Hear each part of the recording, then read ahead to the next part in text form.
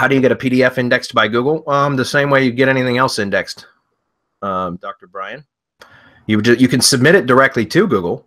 If it's, make sure first of all it's like a public PDF, right? The thing is if you've uploaded a PDF, let's say to Google Drive, for example, or to Amazon or Dropbox or something like that, unless it's a public link, which you set that as a, the share URL to make it public for anybody to view and index and make it indexable, that kind of stuff. You need to make sure that setting is set correctly, number one.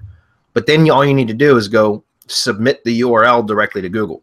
You can also tweet the URL if you want, if you've got an active Twitter account, because it's crazy, but especially with, and Dr. Gary proved this in or showed this, which is pretty cool, in the RYS Academy. But if you tweet, okay, for example, I can let's see if I can pull something up. I don't know what I have here.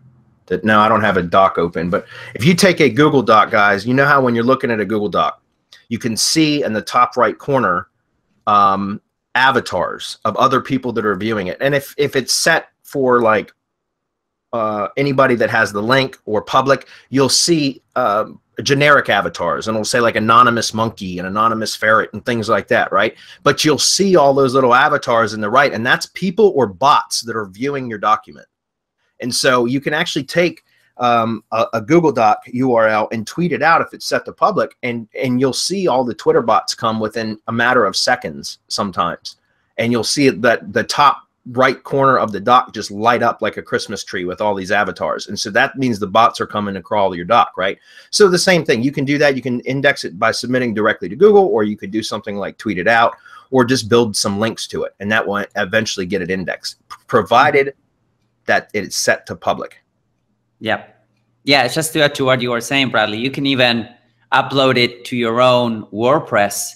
And, if your uploads, or you can host it somewhere that is public, again, in the root, for example, of your server. And as long as it's accessible by Google, it will crawl the entire doc, because the PDF can have live links that Google can actually follow. It can crawl the text within the PDF. So that's that. Another option that I've had great success with was uploading to PDF websites, like PDF hosting websites, like Script, SlideShare. If you have a slide deck, you can turn that into a PDF. DocStock is another one. But if you upload to Script a PDF, you will get a ton of views and a ton of hits from Script, and you have a high chance of ranking it as well, which is the main point, Yep.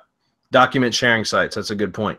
Yep. Also, just Dr. Brian, just so you know, when I said submit directly to Google, just go to Google and search for submit URL, right? Submit URL, or submit URL to Google, and it's going to be the first link that shows up.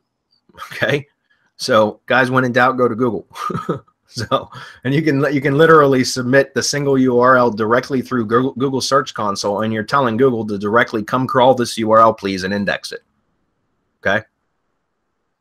Problem solved.